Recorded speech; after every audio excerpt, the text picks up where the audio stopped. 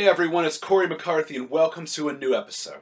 A new study has been causing a shit stir of late, mostly due to a gross misrepresentation of the research data by the media, leading to fear-mongering articles like this one published in the Daily Mail, claiming that vegetarian diets raise the risk of heart disease and cancer.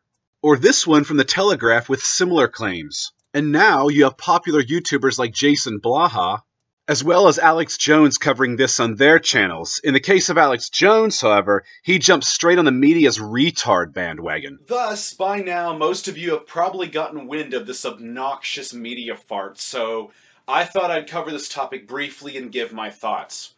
The March 2016 study compared vegetarian populations of people to meat-eating populations of people, and they analyzed them on a genetic level. To summarize the results, the researchers found that the long-term vegetarians possess a specific gene that increases the production of two key enzymes that improve the ability to produce essential fats not directly consumed from their diet, like EPA and DHA. This was compared to non-vegetarians who lacked that specific gene. In other words, our bodies are very adaptive. And this is in line with other existing research on the topic. There was a study published in the American Journal of Clinical Nutrition in 2010 which discovered that those who do not consume fish, like vegans and vegetarians, have little difference in EPA and DHA levels compared to those who do. This indicates that those who do not consume fish may be able to convert ALA more efficiently. Some very high vegan sources of ALA are flax seeds at 6.4 grams per ounce, chia seeds at 4.9 grams per ounce, hemp seeds at 2.8 grams per ounce, and walnuts at 2.5 grams per 7-shelled nuts. These figures were extracted from the website nutritiondata.self.com.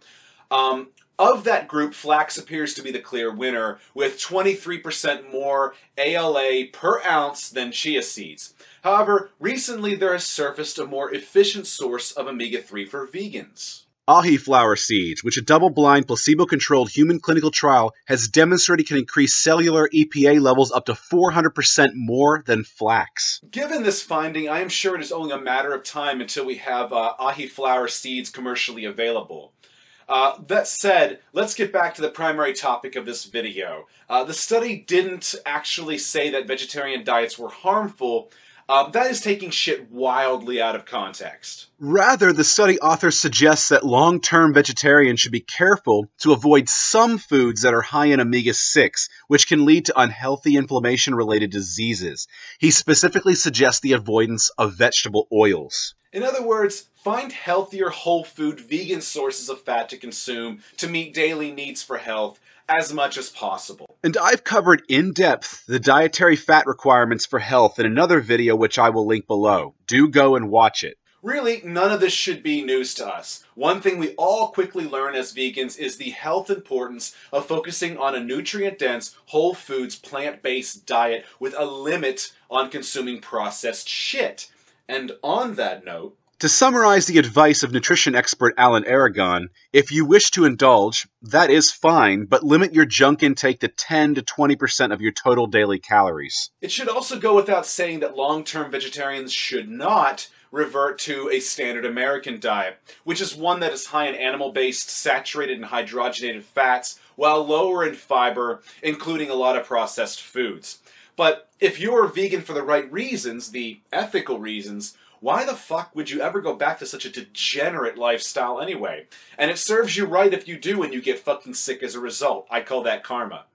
So really this was just a study on gene patterns among populations with different long-term dietary practices. It was not a study attacking vegetarian diets. The latter is just a gross misrepresentation by the fear-mongering sensationalist media. Remember, the Academy of Nutrition and Dietetics has clearly stated that a properly planned vegan diet is healthful, nutritionally adequate, and may even provide health benefits in the prevention and treatment of certain diseases at any stage of life.